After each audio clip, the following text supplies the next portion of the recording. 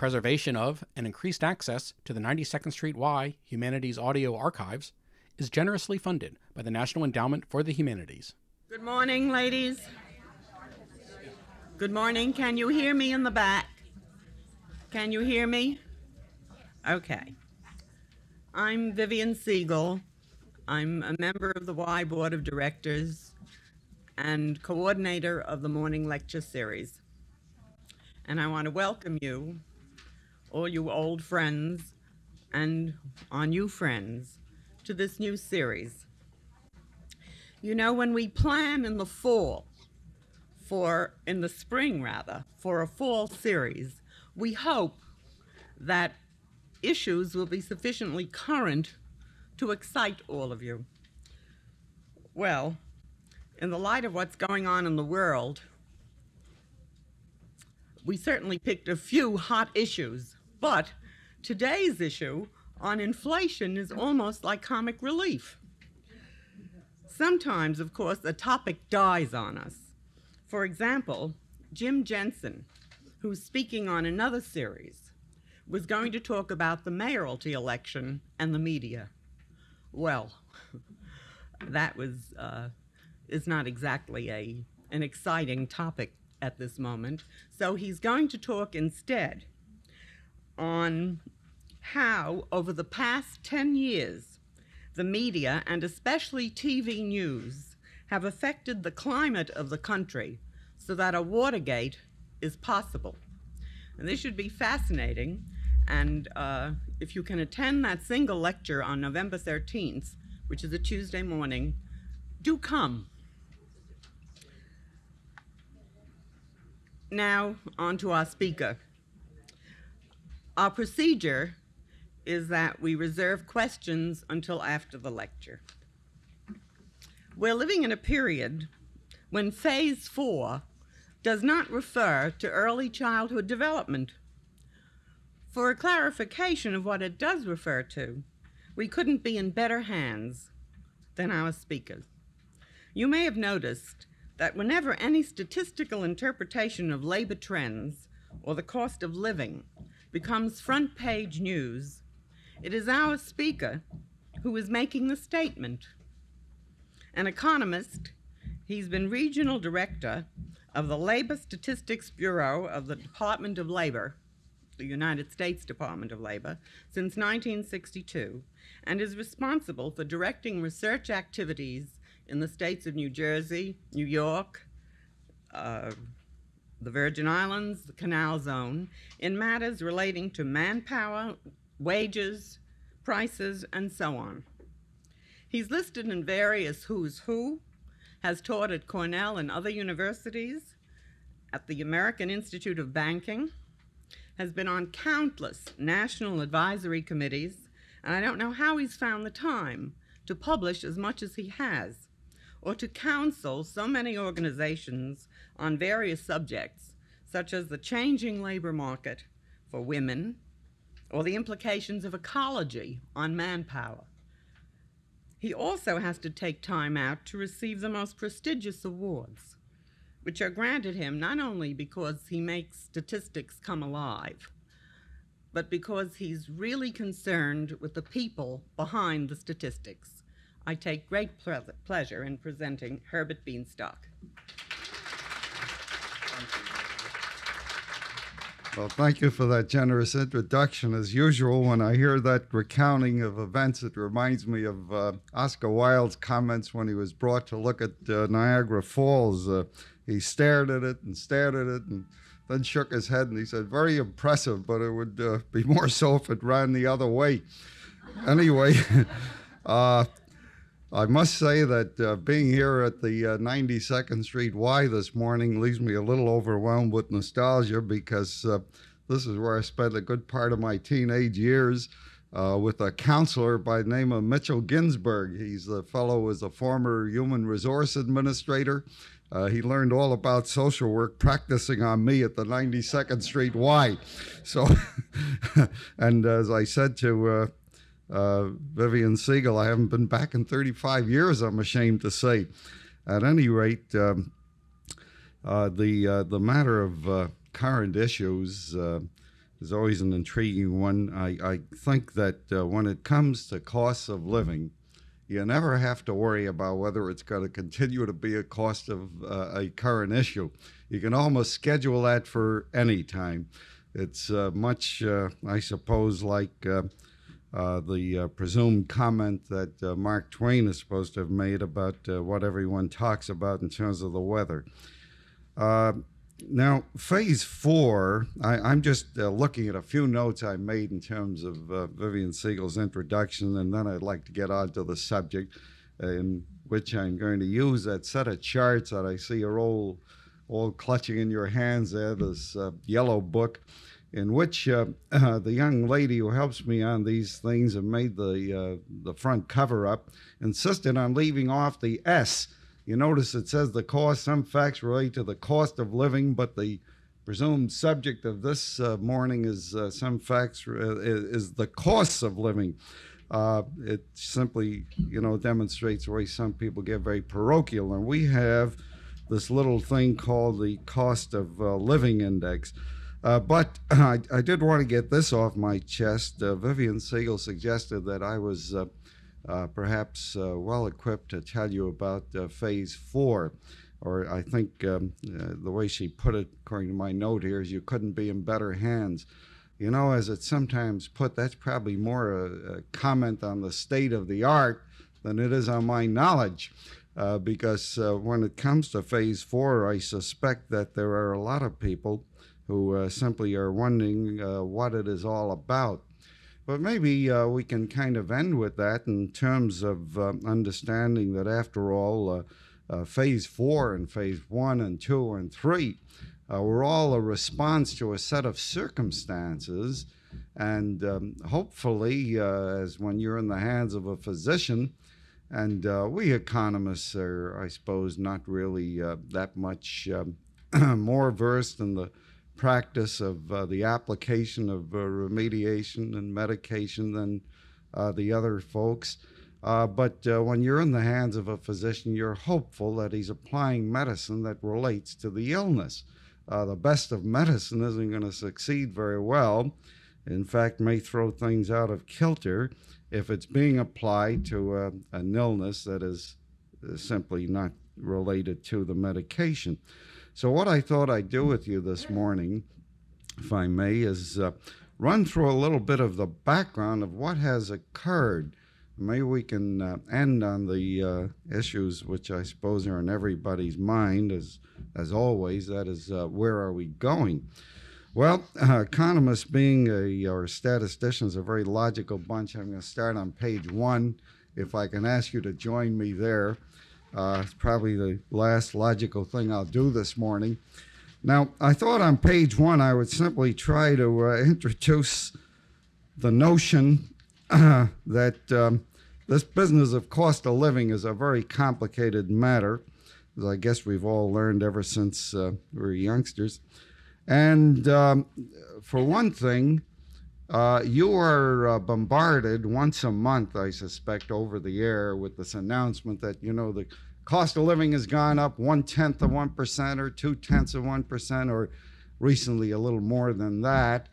And I suspect that you, like my wife, must wonder, what is this guy talking about? You know damn well that your cost of living has been gone up a lot more than what we're reporting. And I want to tell you right in here and now that that is quite likely to be the case, because the figures that are reported each month that are presumed to be a report on the cost of living, down deep in the footnotes that are, generally ignored because there's a vast distance. I don't mean to sound like a recent gentleman who occupied the august office of vice president, but there is a great distance between the footnotes and the headlines. And in the footnotes, this Bureau of Labor Statistics is continuously reporting that this is a consumer price index. And of course, it's being reported continuously as a cost of living index. Now, what's the difference between these two concepts? Simply this, that prices are really only one part of what changes your cost of living. If I may offer a simple illustration, if an Arrow shirt has gone in price from $6 to $7.50, you can see how outdated my illustrations are. It's an increase of what? 6 to 750 is 25%. Now, a Gant shirt, perhaps at that same period of time, went from $9 to $12, and that's an increase of what? 33%. But what tends to happen to us as we move through the chronology of life? Not only do we, add a few more children, a couple of more television sets, a few additional cars and the like, as we become more able to acquire these material things, but we tend also, for those of us who are able to step up the manners and styles of living. And so maybe you switch from an Arrow shirt to a Gant shirt. And so if you go from the $6 Arrow shirt not to the $7.50 one with a 25% increase in price, which is certainly substantial enough, but you go from the $6 Gant shirt to the from the $6 Arrow shirt to the $12 Gant shirt. Now, each of those items has only gone up 25%, 33%. What's happened to your cost of living if you go from a $6 to a $12 item? It's gone up 100%. And really, that's what your pocketbook is feeling, while the index keeps reporting one element of price change, and that is one element of cost of living change, and that is price change. Well, now, I'm not sure, I did want to make that point early in the game, but I'm not now entirely sure how it relates to this chart on page 1. All I'm trying to suggest with the chart on page 1, that is in terms of measuring prices, however, the consumer price index, which is still the best gauge of inflationary movements, because changes in living costs of the kind I've described are really quite difficult to measure. Price change is much simpler to measure, even though that's quite difficult. But in terms of price change, we have an index that really covers a sort of a cradle-to-grave array. And you'll notice here, apparently, since 1967, if you look at that chart on page 1, when we've had this period of galloping inflation, apparently we've done a little better in the cradle, and I'm sorry, no, forgive me, this is perhaps typical of life. It seems to be easier to go than to come. Although that hasn't, to be honest with you, matched my experience. Maybe that's why I had the slip of the tongue. At any rate, it looks like the obstetricians have been doing a little better than the morticians, although notice not so much recently. Notice how incidentally, that reflects what's been happening to medical care prices. There's been a kind of a leveling off at the tail end of the period. But really, chart 1 there is thrown in more for amusement than I think enlightenment. Let me ask you to turn to page 2 and 3, if you just open them together, perhaps. Here's a kind of a look at the broad range of things that enter into cost of living, and which the index tries to measure in a representative sort of a way, giving weight, reasonable relative weight to the array of items. After all, people do spend money for postage stamps, and they do spend money for automobiles, and with the variation in price, although postage stamps are catching up, it wouldn't be appropriate simply to average in the change for both in the same weight. Obviously, automobiles cost more than postage stamps. So that each of the items is weighted in the terms of its own relative importance, and this market basket that is included in this measuring rod of inflation includes 400 items. Now, 400 sounds like a large number, perhaps, but after all, that's only a kind of a drop in this vast bucket of goods and services that are available on the American market. Those 400 items, 100 food items and 300 non-food items, are included in the index in a weighting scheme that not only represents themselves, but also an array of related items that tend to move in similar patterns. Now, not to spend too much time on that, but if you look at 2 and 3 here, it'll give you a feel for the array. These are just the groups, incidentally, not all 400 items.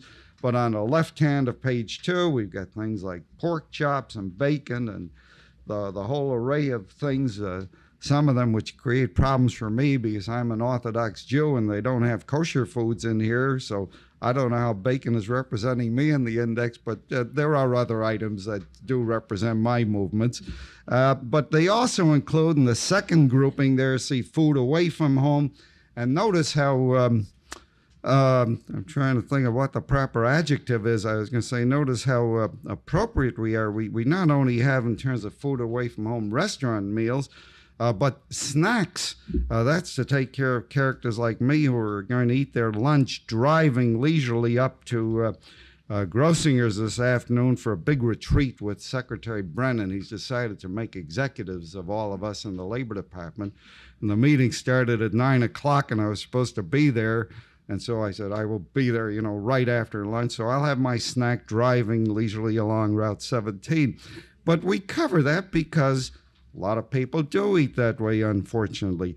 Everything is in there. Home purchase, notice further down the line, mortgage rates, hotels, motels.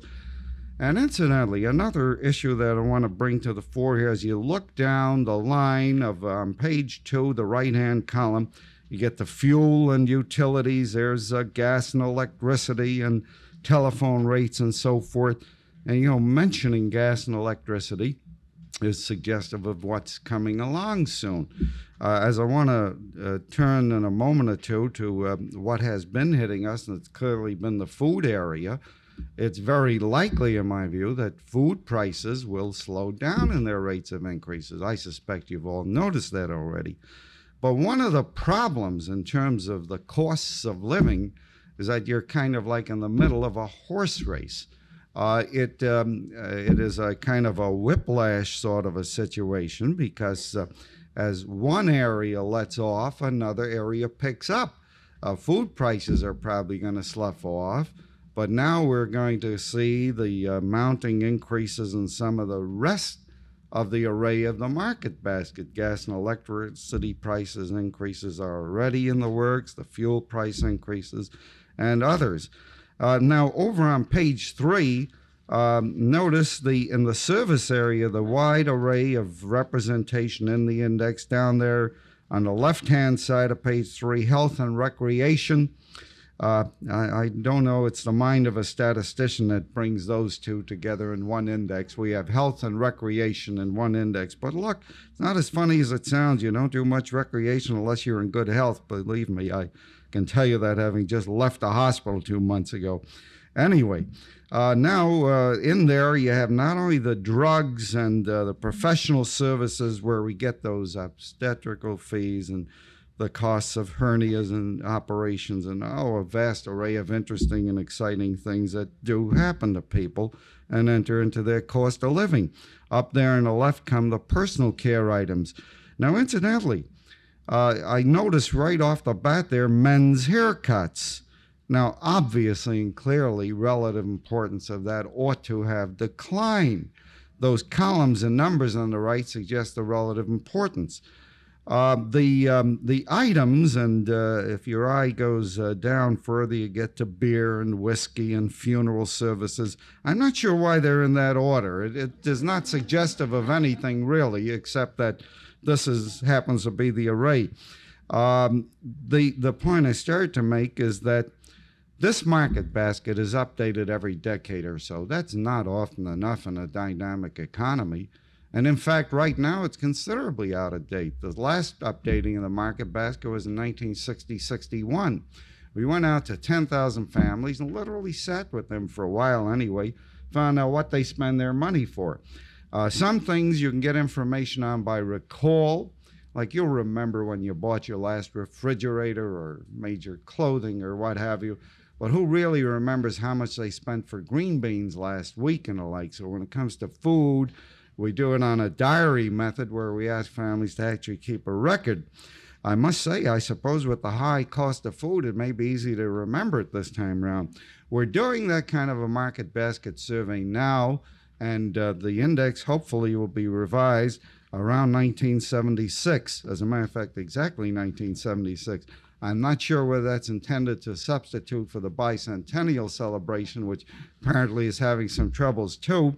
We were supposed to get this revision done about 4 years ago, but there have been some budget problems, the usual excuses that you get from bureaucrats. Now let's turn to page 4, and having simply taken perhaps too much of a moment to look at the nature of the thermometer, the gauge, what is it we're talking about every time you hear the statistic on living costs? Well, now let's take a look at what has been happening in the aggregate. I say it that way because I'm certain, I get reports weekly, if not daily, from my wife. I'm certain you folks know exactly what's happened to your cost of living. But these figures reflect, in a sense, the overall picture. First of all, on page 4 comes through this whiplash bit again, this horse race bit. Here, looking only over the past year, from August to August, 72 to 73, notice the great diversity in price movements, even during a time of very rapid inflation.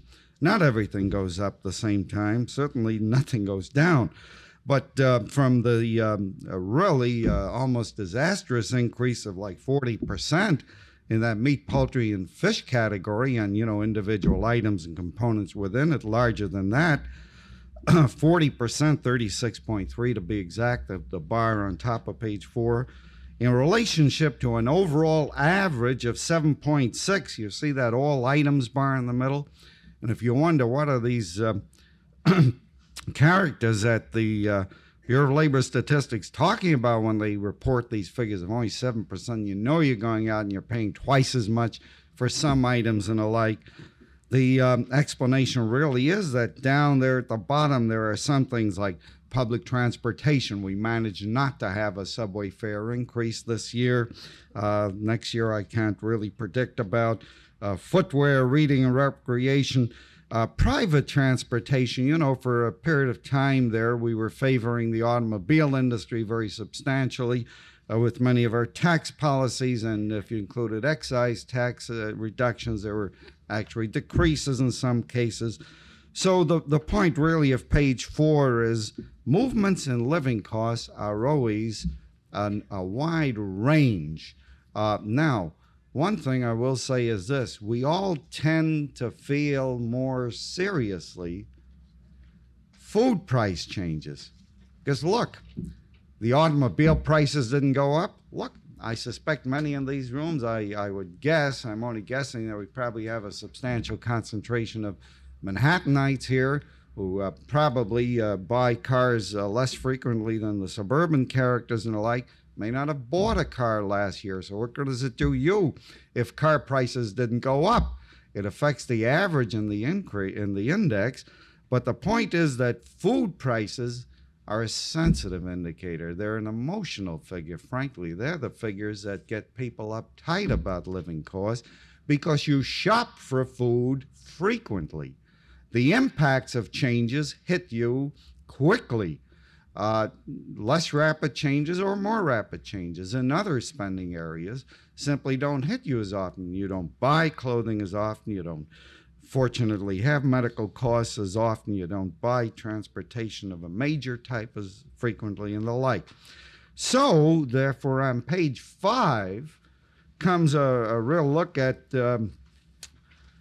what has been, why have we had this enormous reaction to inflation in the last year or two, certainly well justified. But on top of the reality, we've had, in my view at least, superimposed the additional fact that this inflation of the past year has been very largely concentrated in the most sensitive area of consumer spending, food. Take a look at what I mean on page 5, and look, all these bars will drive you crazy. I'll just focus on one or two of them. For each category on the left there, food, the all items combined, housing, health and recreation, apparel and upkeep, and transportation, those are the major components which we report each month. For each category, we have 4 bars. The one on top is the average increase from 1972 to 73, average annual increase. That is the current year as it is running to date. Shown for comparison purposes, the bar just below it for 71 to 72, and the crosshatched bar for the 3-year period 69 to 71, and then the bottom bar with the vertical lines for the almost decade 60 to 69. Now, if you look at that array, one thing comes through loud and clear. In terms of this past year, look at that food bit there. It's been concentrated substantially and significantly in food. An 11% increase over the past year in the total food package, compared with a comparable period just a year ago of 4.5%. It's the rate of speed up, too, that has an impact on how people react. Now, mind you, housing, meanwhile, while still going up, look at the housing group there, the rate has actually gone down from 6 to 5.4. Don't misunderstand, no declines. In my lifetime, looking at these numbers, I have rarely seen declines, and I don't expect to live that long. But rates have changed, yes, somewhat. Health and recreation, similarly, from 3.9 to 3.3. Apparel and upkeep, a small change, 2.1 to 2.2. Transportation, 3.1 to 1.9. But food, up like a rocket. Now, furthermore, on page 7, and I'll skip 1 or 2 of these because we want to leave time for questions. I think trying to answer your questions will get more at your concerns, perhaps, than even running through all of these, but just a couple of more moments on this. Page 7, here you see the picture comes through very clear. There's the whole market basket, the all items, marching its way. Now look, beginning in 73, it turns sharply upward.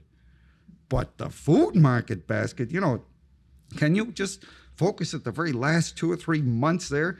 Frankly, our chart has had trouble drawing that line in such a way that it wasn't going backwards because, it's like going straight up.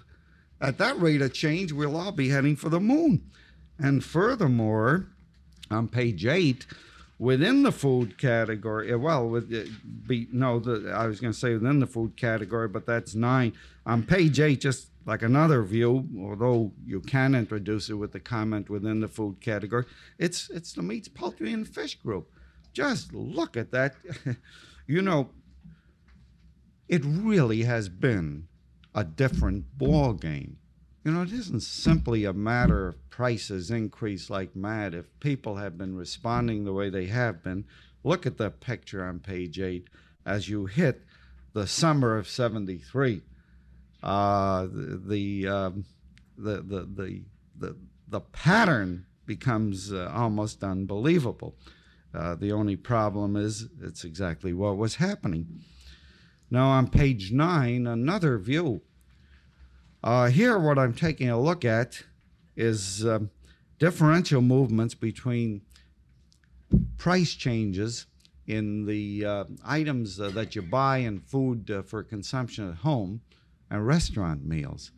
Now, first of all, on the left-hand side comes the long-term trend, which has been the explanation for inflation, which has been with us now for, longer than most of us care to remember. See, the top line, the solid line, is food away from home. Statisticians jargon for restaurant meals. Remember, that's the restaurants plus the snacks, mostly restaurants. The dashed line is the food at home. Now, you see, over the long-term trend, we have been through what the economists got to like to call a cost-push inflation. It was service introductions into our living costs that were pushing up living costs. You bought a frozen food package instead of standing and chopping the spinach yourself, if anybody's still eating spinach. By eating in a restaurant, you're paying for a wage, for a rent, for an electricity, and so on and so forth. And over the long haul, notice how much more rapidly that component had been going up. It's not in relative importance. People still eat mostly at home, but the rate of change, because it was reflecting cost increases. But look at the turnaround in the last year. And now listen, first of all, I was shocked by Vivian Siegel's introduction. She said something about, what was it? I had made a note, but she said, "Good morning, ladies." Listen, in this day and age, but I see the reason for it. The male chauvinists are going to get back at that, but I was about to suggest that since the audience is so heavily concentrated with ladies, you might want to tear out page 9 and take it home tonight. Because if there's anything that's useful in selling your husbands and going out to dinner, just take a look at this one. The whole thing has been reversed in the last year because restaurant costs, are less flexible, because there has been, under phase 1 and 2 at any rate, a reasonable degree of control. Restaurant meals, the solid line, have gone up less rapidly than the non-controlled agricultural product sector, the food at home. So over the past year, from September 72 to September 73, you've had a complete reversal. There really hasn't been, incidentally, you better hurry up with this and get home fast, because my guess would be that, as you tarry by Thanksgiving and Christmas and so forth, this picture will probably have changed again as the cost structures catch up. And here comes phase 4. Ms. Siegel asked me to comment on it. See, under phase 4, you can pass on cost increases, and this is going to begin to be passed on. And so the two will come into line. So enjoy it while you can. But on page 10, forget all that jumble of bars. Let me take my word for what it says. It's really the top set that I want to call your attention. There is one other kind of tragedy, and incidentally, in my view, great potential for political concern. Social, I guess I ought to use that word. Social concern in these recent developments with regard to inflation. When the whole market basket goes up, it hurts everyone, no question of it. But when food prices rise so much more rapidly than other elements in the costs of living, who is it that gets hurt most? Obviously, those people whose budget for food represents the highest part of their total spending. Now, which groups are those? 2 major groups, the poor and the aged. Notice the array by income class shows the relative importance of food in a family budget. Because you can only spend so much, and after all, as we learn, as we grow older, you can only eat so much. You can only spend so much for food, and as your income goes up, there are limits on your spending for food. So that people with less to spend a much higher proportion of their total spending for food. And so the poor and the aged, when food prices are increasing, as vertically, almost like those charts showed up a while ago, they are really getting hammered much worse than the rest of us. That really is the point that comes through from page 10. Now, page 11 introduces another special little note for us New Yorkers. I have been born in this area, lived here all my life, and hope, with God's help, to go on living here for quite a number of additional years. But there are some problems here. For one thing, living costs are higher here than in most other places around the country. Incidentally, I wouldn't say around the world. Having just come back from a trip to Paris this summer, I discovered that I was paying $1.33 every morning for eggs. One egg, not eggs, forgive me. I had to watch the S there too, because at $1.33, you've got to be careful what you say. But for those of you who are fluent in French, you can understand now why they say 1 egg for breakfast is enough. Well, with a pun like that, I ought to quit right there, right? Forgive me. Page 11. Thank you. You're very kind. No one threw one. Anyway, page 11, I start to look at this issue of, how are things different here? Well, the top of the line the top set of bars, rather, New York is the lateral one on the right. You see, for whatever period you're looking at, the rate of increase has been significantly higher here. And the two sets of lines by various groups down below, without pausing in great detail, simply say this: whatever category you're looking at, and the all items combined, the rate of increase here has been faster. Okay, the rate has been faster. And incidentally, take a look at page 12. That shows up the picture. Since 69, there has been a tendency for that condition to be aggravated. Look at that gap that has developed in the increase in living costs between here and the country as a whole and other parts of the country. But, okay, page 14, let me digress you there quick too, because I'm going to stop pausing at each one of these where it's repetitive so we can get at the questions and answers. But page 14 arrays a number of cities. And incidentally, let me pause one moment. This is not the Consumer Price Index, which only measures rate of change. This is another measure that we have called a City Workers Family Budget, where we do take, for a typical family, it's a statistician's term. Don't even ask me what we mean for it, because to answer it, I'd have to give you a document this thick that spells out all kinds of specifications and details on it. But in all seriousness, we price a similar budget, not identical necessarily, because after all, do you need the same kind of warm clothing in the South as you do in the North? Incidentally, don't underestimate weather as one major factor for differences in living costs. Listen, look at that page 14 bottom line. Which city has the lowest, living costs with a U.S. average equaling 100? Austin, Texas. I always assumed that when Lyndon Johnson went down there to retire, he must have looked at these figures, because it's been the lowest cost living area for as long as I can remember. But the element there really is climate. You have to insulate your houses differently, so you build them differently. You don't have to use as much fuel, and just think of what that's going to do to the gap and the differential as we move into this next phase and the like. So here you've got an array of how it shapes up, and in general, if you can look at it with a kind of a general view, the cities on top are the urban, northern, older cities, where, their infrastructures make living costs higher. If you have to move something 2 miles of Manhattan from the east side to the west side, think of what that costs a businessman to do. After all, time is money. The amount of time it takes to move it 2 miles from east side to west side, you go 6 times around that Dallas airport that they've just built down there, the size of Manhattan Island. So consequently, that too becomes a very important element.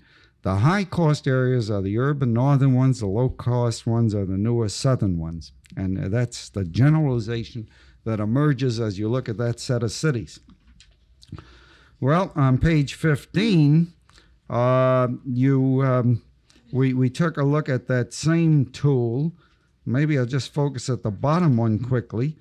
And the differential, even between the differential between New York and the 5 largest metropolitan areas are, all very, very significant. I don't need to pause on those statistics, but you can see the vast array of difference here.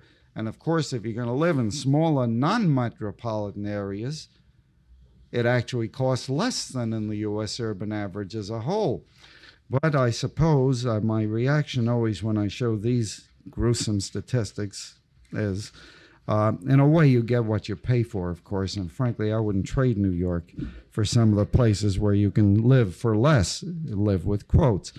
But page 18, I want to introduce another note of, understanding of what enters into living costs. Now, listen. We tend, when we use the phrase, to think primarily in terms of commodities and things. The things you buy, clothing and food and so forth, and food and food and food. But there's another element that has developed, especially in the last couple of decades as spending patterns have changed significantly. Look, we economists have a chap named Friedrich Engels, who we glorify, and we've named a theorem after him called Engels' Law. Only economists would glorify somebody for saying something that every one of our mothers knew, namely, that the first dollars you get to spend go for food, clothing, and shelter. You know, it takes a genius to figure that out. And only as you get more money to spend do you spend them in, less essential areas. Well, that has happened, of course. And as influence in America has developed, on the average, I want to stress that because the old statistician's bromide about being able to drown in a lake, statistical lake with an average depth of 6 inches is also true. And there are a lot of people who didn't share in this affluence. But on the other hand, on average, substantial affluence did develop. And as it did, we did tend to spend more and more in so-called non-essential areas like health, non-essential, education, protective services. As we moved out to the suburbs, for example, a lot of people, friends of mine, moved to Massapequa. They said how foolish you were to buy your house in Queens and New York City, pay those high New York City taxes. That was 21 years ago. Of course, they're paying higher taxes now. It never occurred to them that when they got out there and they displaced the potato fields and the strawberry patches, that with people, they would need hospitals, they would need policemen and firemen, they would need schools and garbage collection. Their taxes are higher. Well, think of all these services that I've been mentioning, schools, hospitals, protective services, and so forth. Now, these are things that traditionally in this country, although not necessarily immutably, traditionally we've bought through the route of government, primarily state and local government. I say not immutably because there are discussions ongoing on issues like educational vouchers and so on and so forth. And private education has, of course, developed substantially and developed substantial problems too, I might add. But nevertheless, primarily we have bought these services through the route of government. And there is a price also that has increasingly entered into our living costs. Now look what I mean by that. Take a look at this miserable set of numbers. First of all, 1,000 apologies on page 18. I didn't realize that I was going to be talking to you in a dark room, and here are these tiny numbers which primarily measure your visual acuity. And I must tell you frankly, as I get older, I get less able to read them. If I didn't know them by heart, I'd really have trouble with ups and downs. I can't see them through either end. At any rate, we, on this budget, we do a budget for intermediate level and a lower level and a higher level. What's this, our concept of a higher level? It isn't a limousine, liberal, or Cadillac, this term that's developed. In an automobile age, I can define it as what is included there for transportation is we allow this family a weight annually expenses for of transportation for a 2-year-old used car replaced every 4 years. That's the higher level, you see. So it's a moderately higher level. But take a look at that higher level, which in total, in the autumn of 72, came in New York, Northeastern New Jersey, where it takes more than any place else, to $20,000. That $20,165 figure, left-hand column. But now look at the right-hand column. What have been the increases from 67 to 72? The total budget's up a third, 36%, 35.6%. Now, food is up a mite more, and, recently especially so, obviously, 38.5%. But listen, what is the biggest single increase? Taxes. Somebody said it, 51.4%. But what I tried to suggest by way of introduction is don't overlook the fact that this is also a price increase and a service increase.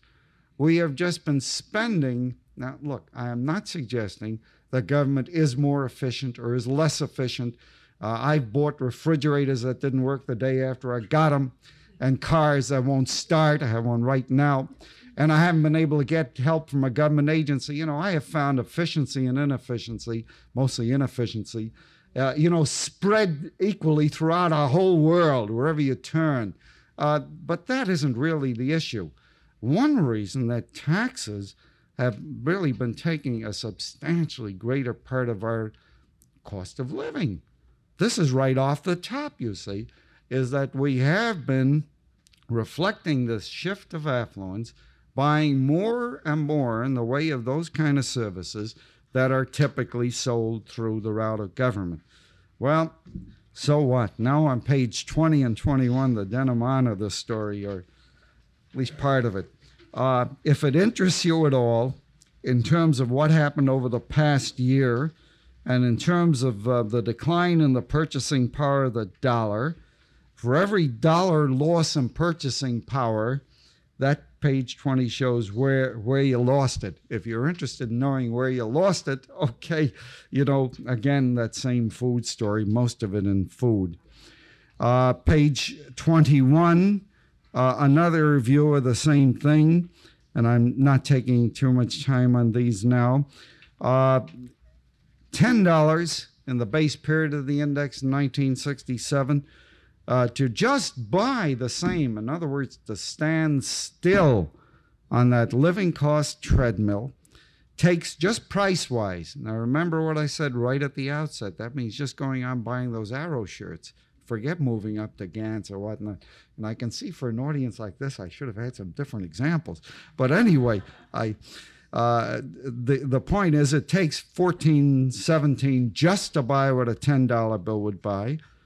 And furthermore, that is more of a treadmill here than in any other of these major places around the country. That New York bit again.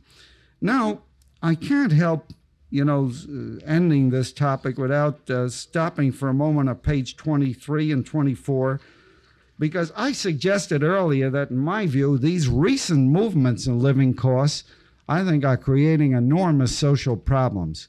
Because when food prices go up, they do create more social problems. That was what I was trying to suggest earlier.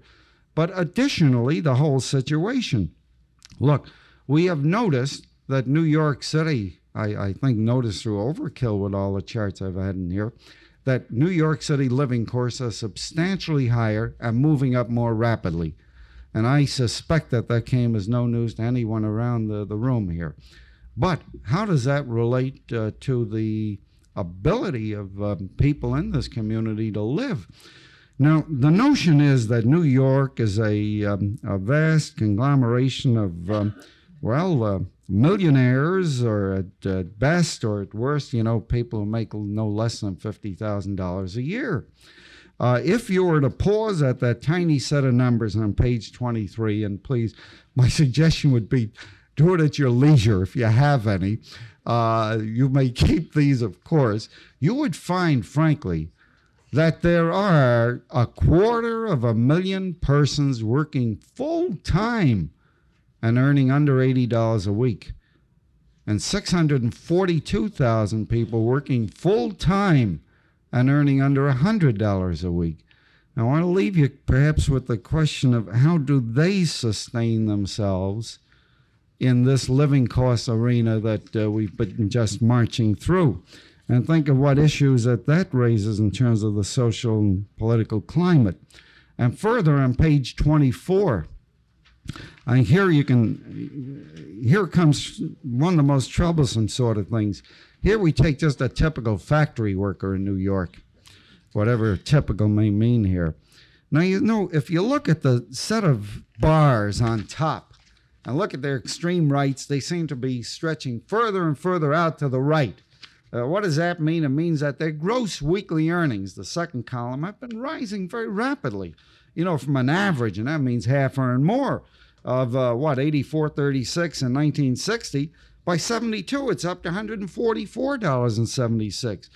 Now, a fellow who's doing that well, jumping even from 65 of 97.88 to 144, like $50 more a week, he gets a feeling he's making it. And then comes and this I think is the most troublesome thing, the ultimate frustration. Because look at the reality. If you look in those bars, the extreme right in the growth represents a $50 increase, but then if you take off the black part on the right that represents loss in purchasing power, and the kind of dotted part, which is those taxes, take-home, federal, state, and local, and take a look at what's left. Real take-home earnings, his take-home dollar, and what he can buy for it, what his wife can buy for it. So the reality of that is that he has not jumped $50 from 65 to 72 in real terms, but gone from 78.50 to 79.69. He made it by a whole $1.50 and a half, but wait now, hold it, not as simple as all that. Perhaps all the discombobulations of the late 60s were not unrelated to the fact that by 1970, he had made it backwards to 76.67. He had lost $2 after a half a decade in real purchasing power. Even though he thought he was getting a $30 increase gross. Then came phase one. Remember August 1971? In my view, it was substantially effective. Notice what happened? A turnaround.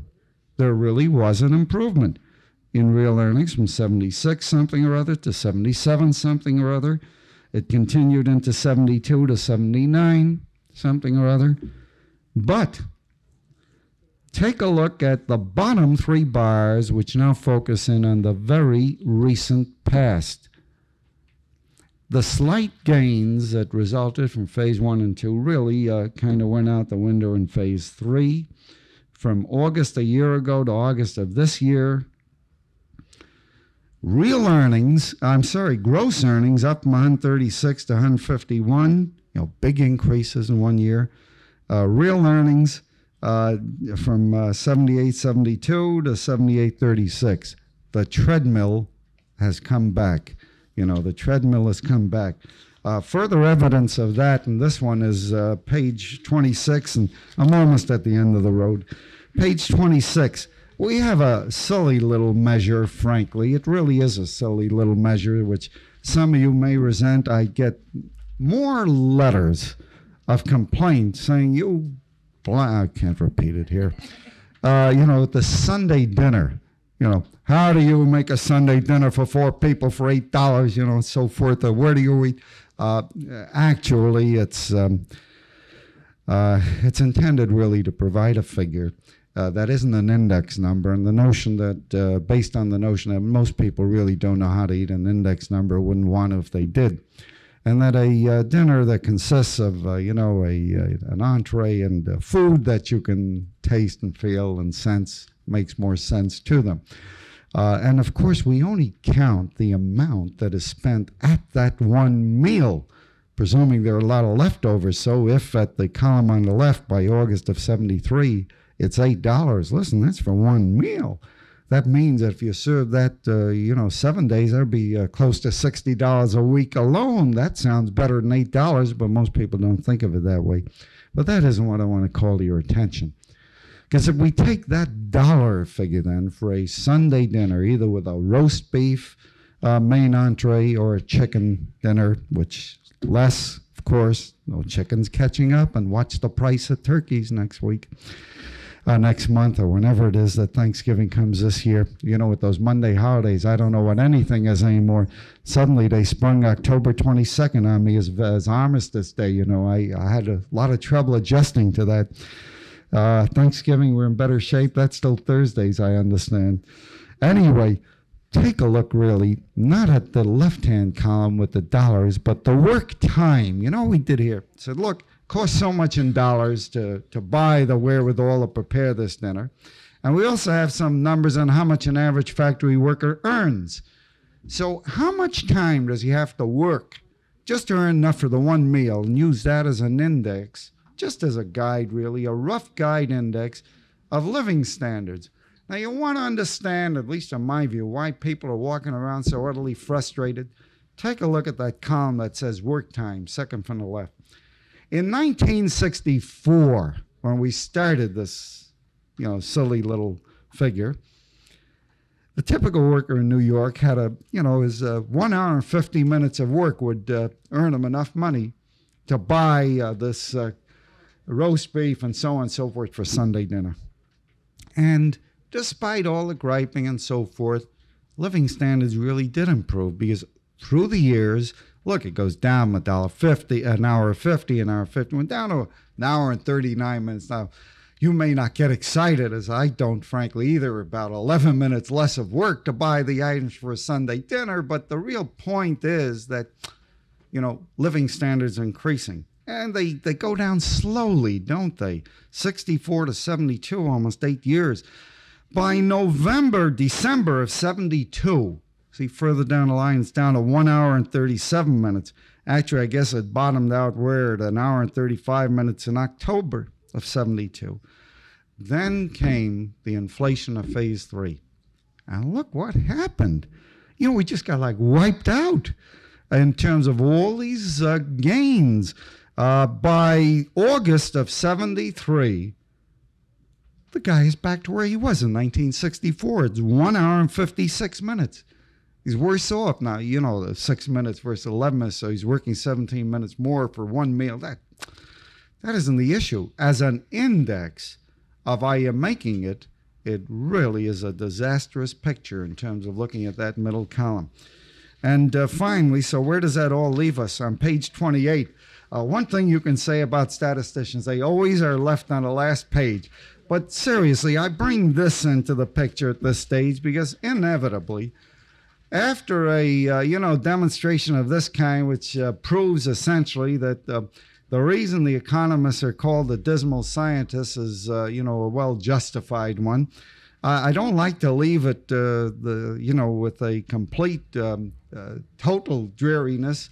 I want to suggest that that there are some solutions, obviously, because the question always comes up: so what? So where are we going? Well, suddenly I'm looking at a different set of numbers. Nothing there that says anything about cost of living or what have you, but it's saying something about productivity. Because in a funny sort of way, that really is the basis it really is the base for this whole issue of inflation. We have enormous problems in this country that relate to productivity. After all, after World War II, first of all, we were kind enough to blast the obsolete productive capacities of Germany and Japan out of being during World War II, and then we helped substantially to refinance the building of modern facilities, while on our own front we've had the Pittsburghs and Buffaloes, which are very dreary places if you've been to them lately, the Mohawk Valleys of New York, and need you go further than Brooklyn. Have you noticed what's happened to Brooklyn lately? Have you noticed what's happened to jobs lately in New York, for that matter? Even before cost of living comes this issue of having something to buy with. And New York has lost 400,000 factory jobs since the early 50s. 400,000 jobs means it's more people than are employed in all the factories of the whole state of Connecticut. We've lost the state of Connecticut, and if you think it's only factory jobs, in the last 3 years, since the recession that the country went into in 69 and came out of in 71, but which we never came out of, we lost here 250,000 jobs, and that's no small number either. That's more jobs in total than all the people employed in the city of Syracuse. We just lost the city of Syracuse in New York in the last 3 years without anybody noticing it. What's the point of all that? I promised I was trying to get away from the dreary bit, and I guess, we have trouble. It's like climbing out of things and it keeps slipping on you. We're a dreary bunch and it's hard to get away from it. But let me get to the bright side, really. The issue is productivity. Wages, I referred earlier to the large numbers of persons who earn low rates of pay.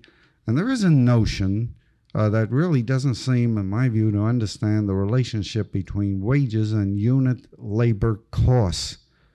The issue is unit labor costs. The issue is how do you produce things at lower costs.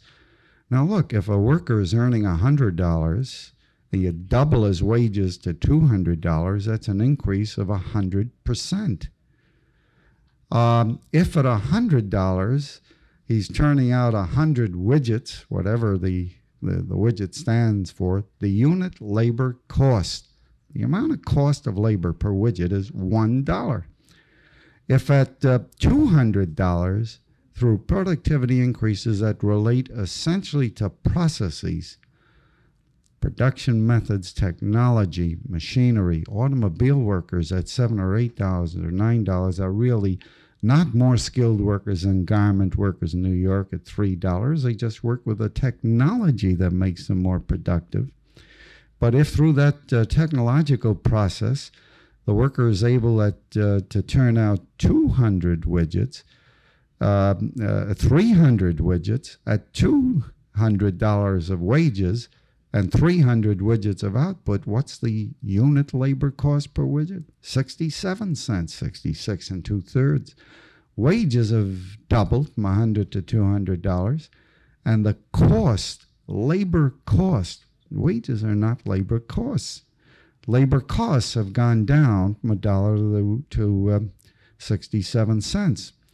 Now, look, that's a heck of a lot easier to do here at a microphone in front of this room with widgets than it is in terms of the productive process. Well, look all over our town, for that matter.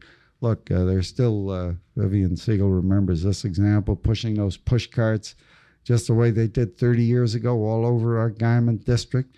If you're going to play in a golf course, you get up, you hit a ball, then you get, in many places, you get into a cart that drives you to hole 2. If you're carrying garments from one place to another around 7th Avenue, you drag it by hand. Does that make much sense, really?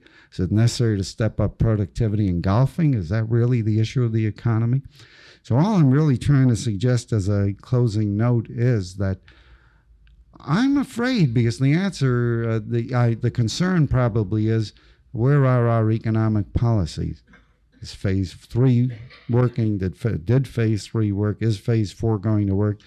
I suspect my real point and conclusion is you can't legislate an end to inflation. Oh, don't misunderstand me. In my personal view, I think there are situations and emergency situations that you do have to contend with and deal with emergency measures. I mean, all of us, I'm sure, are aware of that in our own personal lives.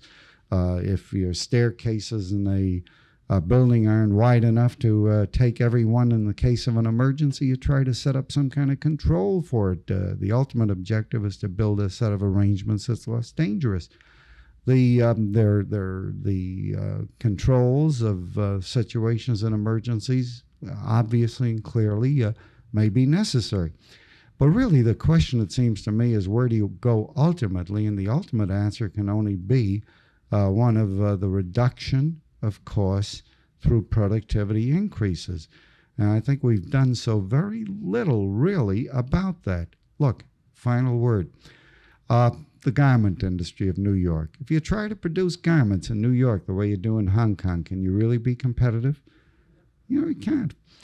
Why has America always had the competitive edge up to now? Because our processes have been more productive. Our unit labor costs have been lower, even though our workers have been paid more. That isn't as true, really. It simply isn't as true as it has been. So in the garment industries, for example, where wages are quite low because it's a low productivity industry, it isn't a matter of employers are villains or exploiting or what have you. If we paid rates of pay in the garment industry that we do in automobiles, the industry would just collapse. But what kind of productivity research has been going on? Frankly, in my view, in industries where earnings are markedly lower than average, and where incidentally, clearly, public support is required for dependents, because what do you think when you look at 1.25 million persons on public assistance? Substantial number, there are very few men on there. despite anything you may read about. It's primarily women-independent children. Many of those men are those folks. Thanks for listening. For more information on the 92nd Street Y, New York, and all of our programs, please visit us at 92ny.org.